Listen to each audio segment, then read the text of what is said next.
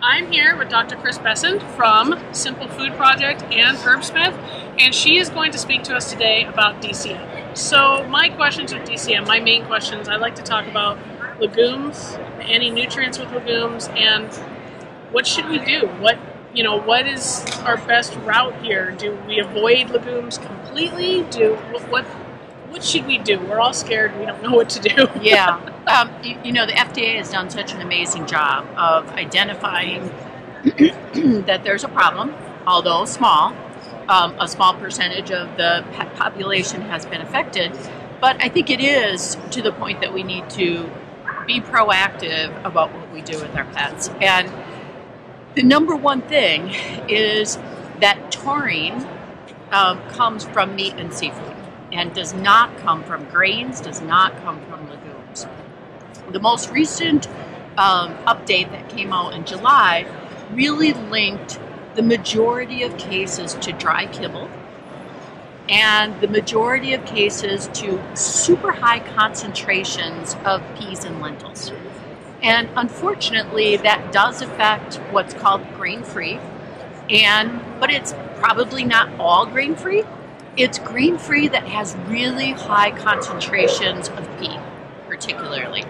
And the downfall is, within the ingredient deck, you can split the pea concentration. So you can call it pea fiber and pea protein and pea flour and pea isolate. You can call it all these different names, and you can list it individually on the ingredient deck.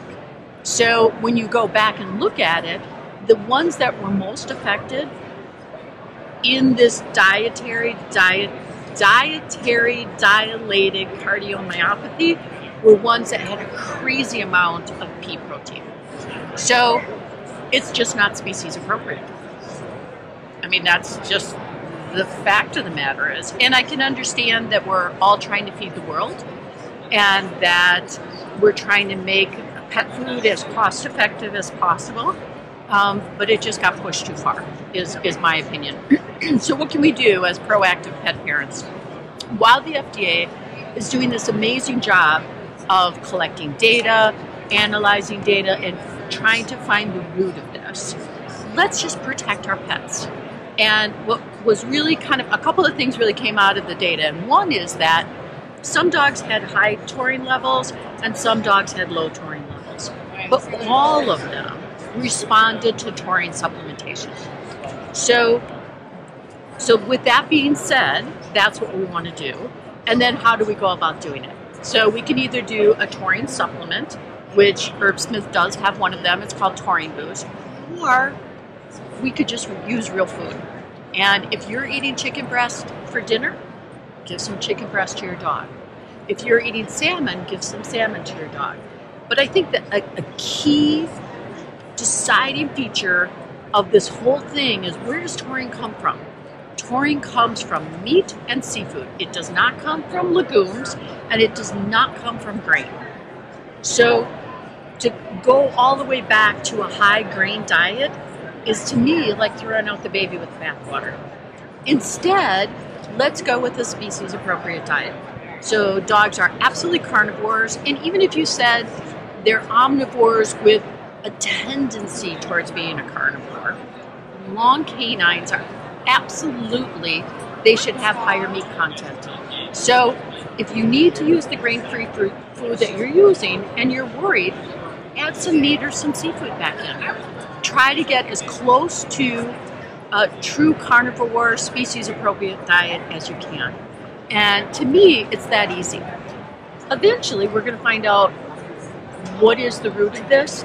We have fabulous cardiologists. We have amazing FDA professionals that are investigating this and are methodically going through the data and exploring all different hypotheses.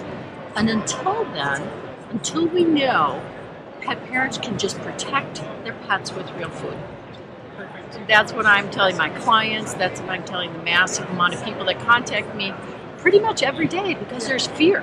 There's fear. And anytime there's fear, we automatically revert back from the good, healthy food we were feeding back to 40 years of, you know, old grain, high meat meal diets. And I don't blame anybody, because that's, you know, you're fearful and you're trying to make the best decisions for your pets. And I would say keep it species appropriate.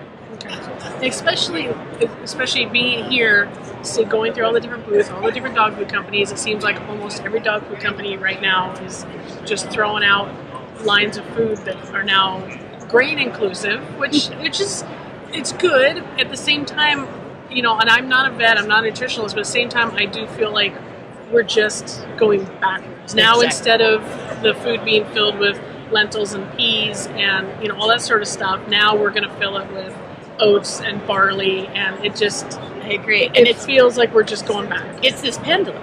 Yeah. And so the pendulum swings, and the higher up you are, the cheaper it is. So high grain diets are really inexpensive.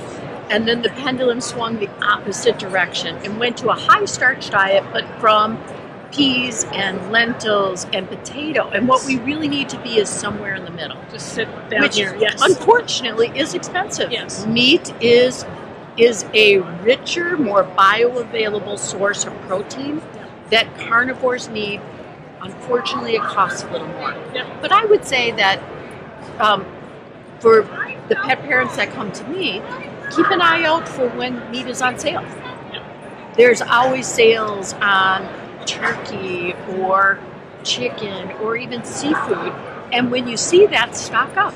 Yep. And then you have it for future use. Would adding eggs, like 1 egg a day, is that beneficial? Does that help with the taurine issue? Because I am seeing a lot of bloggers saying, oh, you know, you just throw an egg in there and that's going to help with the taurine issue. But I'm hearing more people, such as yourself, all saying, we want to add chicken, beef, fish. Yeah, I think that more what we're leaning towards? I think egg does have some taurine, but not nearly as much as like heart. So if you added chicken heart, that's a fabulous source of taurine. Yes. But I would really go with more organ and skeletal meat and seafood. Okay. Because that is your richest source of taurine. And so when I'm saying adding some back into their diet, you could feed the kibble that is working for you, the kibble that's fabulous, but then add back in, say, even an ounce or two of chicken breast. It doesn't have to be a crazy amount. It doesn't have to be, just add some. Yeah. And then you're going to give the heart the targeted nutrition that it needs. Maybe I'm incorrect, but I think I'm okay, is that I've been referring people to feed simple food as far as if maybe they cannot afford it for their entire diet, but if they're feeding kibble and just adding in even a quarter cup of this, because when you look at your box, you have heart included in all of your formulas, and that's a big thing right there. So I've been telling people, it's like, if you can't 100% afford it, even if you add a quarter cup, that's still it's helping. Just anything you do is going to increase the plane of nutrition. And when I formulated the Simple Food Project, I said, what is the closest to what they really eat in the real world? And that's how we formulated it. So we have organ meats and we have skeletal meat. And so when we did taurine levels on our food, they're super high, 70 to 85% meat, just the way it should be. So you don't really have to worry about taurine if you're feeding real meat. So even raw fed, when people are feeding raw, you're generally feeding higher amounts of meat content and organ. You're covered. You're good.